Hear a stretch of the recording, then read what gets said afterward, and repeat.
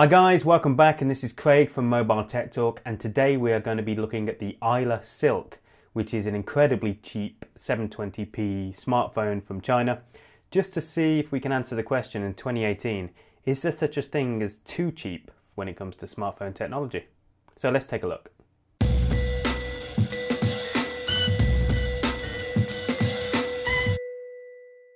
So let's get into the box straight away. You don't know whether you can see it on this particular camera, but it's a velvety sort of box. You can leave these nice little scuff marks on the top here. There you go. Very cheap, to be fair. Nice little magnet here though. Let's just get in there and see what we've got. So first things first, we've got an old lady on the front, basically saying that she is a female embroiderer, and thank you very much for allowing me to embroider your box, and please visit Guizhou. You're welcome, and no. Thank you. So this one says exactly the same actually, just in a slightly different format. Okay, put that to one side. Then we've got the device itself. So we've gone for the champagne gold colour, but it's also available in black and in blue. Looks a little bit silver to me, but let's get it out of this package. Whoa, that's shiny. Ooh, whoa, whoa, whoa, whoa. Okay, so it has got a bit of a goldy tinge to it with a white front. Okay, so we'll put that aside for a second. Let's see what else we get in here. See if I can do it without breaking anything, because these boxes are notoriously tight. Oh, I've already broken the little bit of foam there. Nothing else in there. Right, so a bit more cardboard that can go over there. We get a warranty card, which is interesting. Don't think we're ever going to use that. A user manual, which is multi-language. Okay. We get a screen protector that looks incredibly yellow to me. Okay. And we get a okay, it's a TPU, it's a harder plastic actually, kind of case. It's actually, this material on the back, like a cotton weave, is actually quite nice, but this embroidery here is a little bit too garish for me, so we probably won't be using that.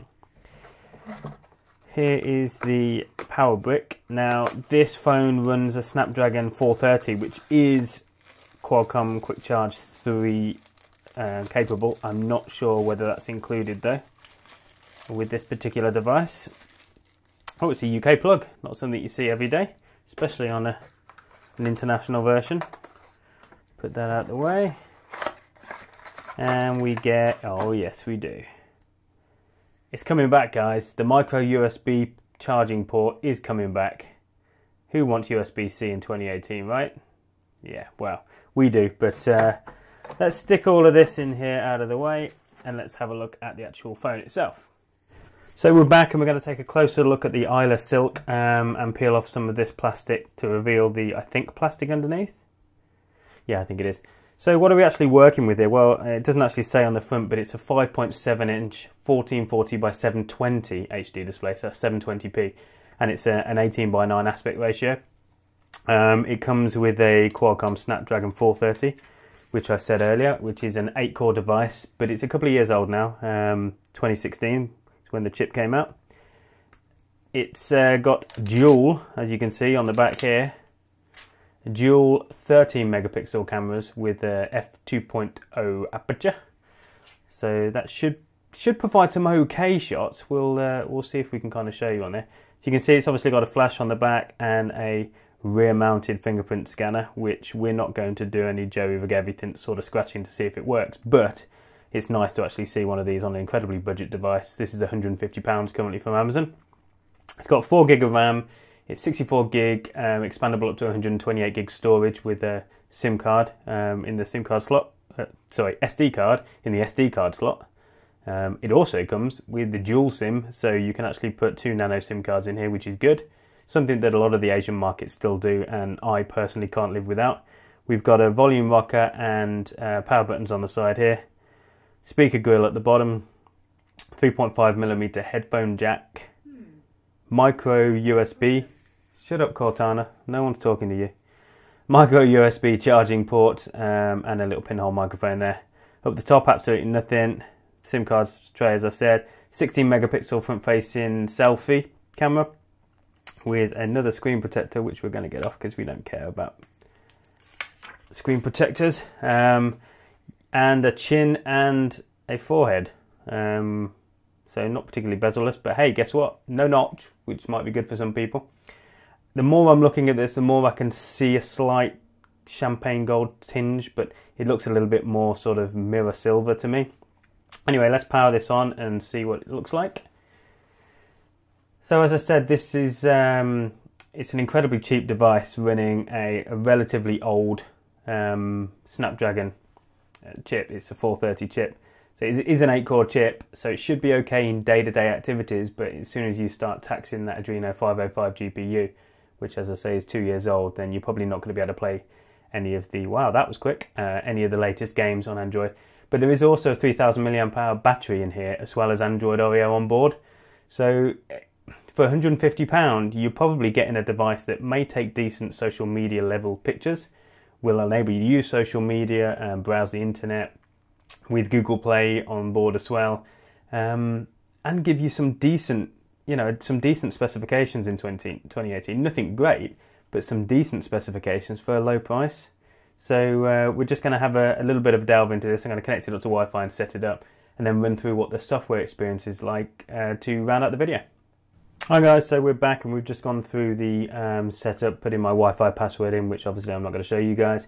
But I did skip doing any of the Google Play sign up, which is included out the box, which is nice. We're just going to skip that, but we are going to try the fingerprint scanner. And let's just see what that looks like. Do a simple pattern. Let's say there's a fingerprint scanner, so let's see how quickly. Well, that seems to be doing a good job actually. I'm having to press down on the fingerprint scanner a little bit more than I would do normally, and obviously turning it off doesn't help. Let's try and do that without turning it off. Don't know whether you can hear it vibrating, but I'm having to lift it off, wait a second and put it back on. So not the fastest fingerprint sensor in the world, but hey, the fact that it's got one, not going to complain too much. Let's get rid of all of this because we're not doing anything with Google at the moment. We just want to get in and see what that software is like, right? Don't actually know what the software that runs on this is. Accelerated location? Nah, don't think so. Let love return. Oh, that's quite nice. Okay, I wasn't expecting this. I was expecting something much, much heavier. Let's just have a look at what are the wallpapers we've got here. Got anything nice? That'd be a no. Okay, let's go and check out the settings. See what we're actually running. So it's Android 8.1, which is not what I thought it was. I thought it was 8.0, but that's nice. Security patch is March, so maybe there is an update here. Let's see if we can have a look. Checking for some updates. The one thing I will tell you about this immediately is it's plastic all over and it's very, very, very light. It's saying that I'm up to date, which isn't great. Checking for a full update, and my device's software is up to date. Okay, so this actually doesn't look too bad. Let's have a quick look at the camera. You see some call outs there.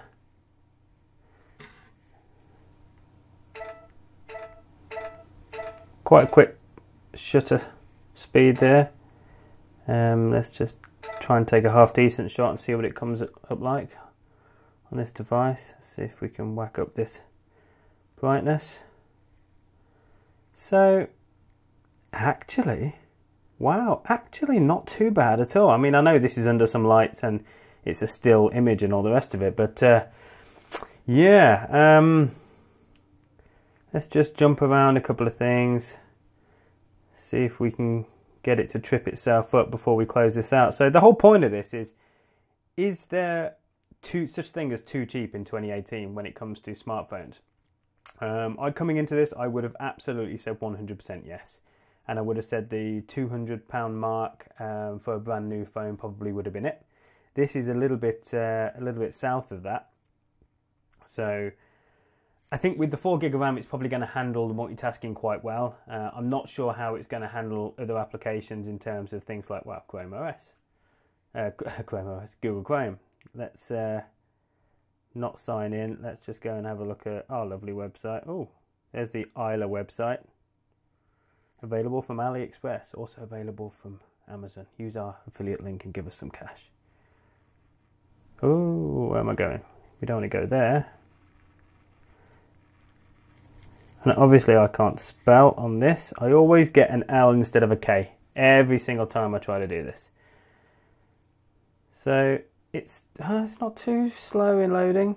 It's okay. I'm really quite surprised with what you get for £150 now. I remember when I bought the Motorola E, and that was kind of abysmal. It should have been called the Motorola A then, I suppose.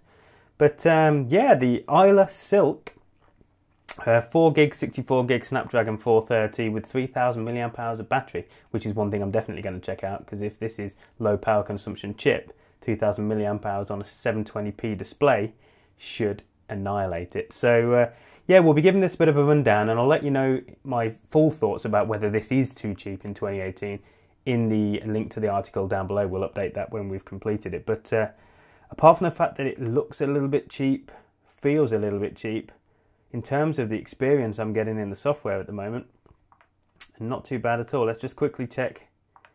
Whoa, that's not bad. Ready, go. Okay, it's pretty immediate.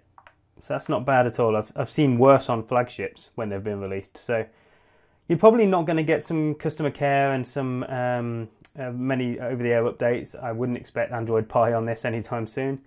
But that's not really who they're aiming at. They're aiming at this at somebody who wants a relatively disposable smartphone, or maybe somebody just getting into the smartphone, maybe somebody from the older generation getting into this. £150 for this.